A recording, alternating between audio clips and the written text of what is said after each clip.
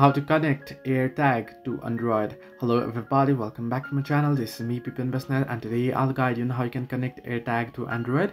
Now basically, if you want to connect Airtag to Android, the first thing what you need to do or what you need to know is how the Airtag works. Now, as it is evident from their functioning, Airtags are heavily integrated into Apple's ecosystem and cannot function without it. Now, can you set up Airtags using an Android device? The straightforward answer is no. It is not possible to set up an Airtag using an Android device. You must set up the tracker using an iPhone and Apple's Find My network. The tracker is incomplete with Google's Find My Android app or network, and you cannot use your Android phone to track an Airtag that was set up using an iPhone. Airtags can only be tracked using Apple's Find My app, which is available on iPhone, iPad and Mac.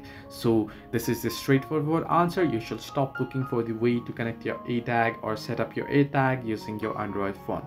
So hope this helped you. Do like and subscribe, and do not forget to leave a comment down below if you have any further issues.